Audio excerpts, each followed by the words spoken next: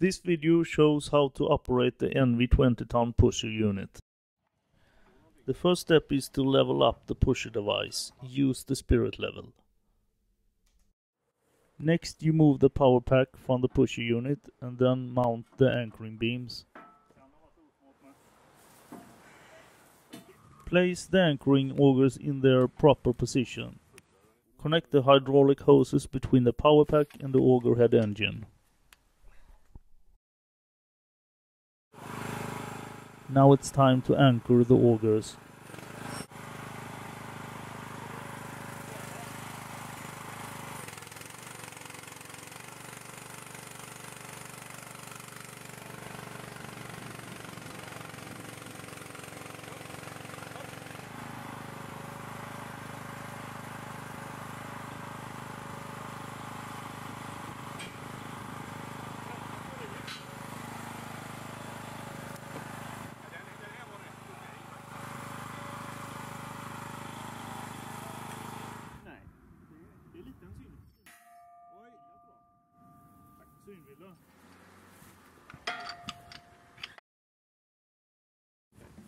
Ja, det går ju att klippa sen.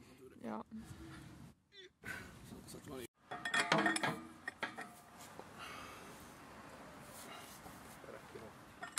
Take the hoses from the auger engine and connect them to the pusher unit.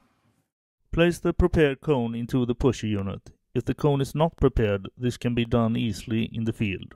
Follow the link to see how to prepare the cone.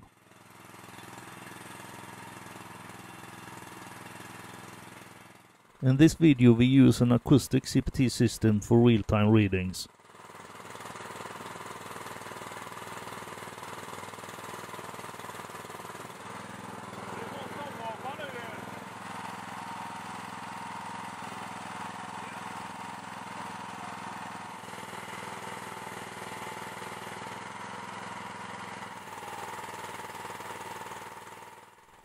Pushing speed is 1.2 meters per minute.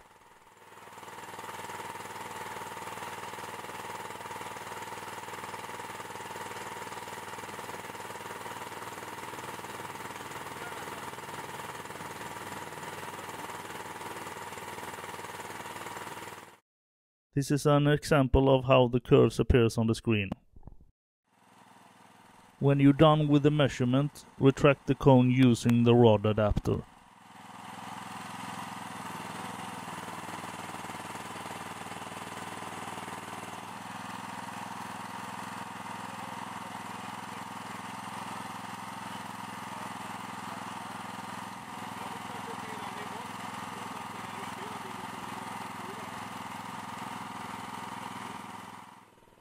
After test, always connect the cone with the logger system again to gain 100% accurate data.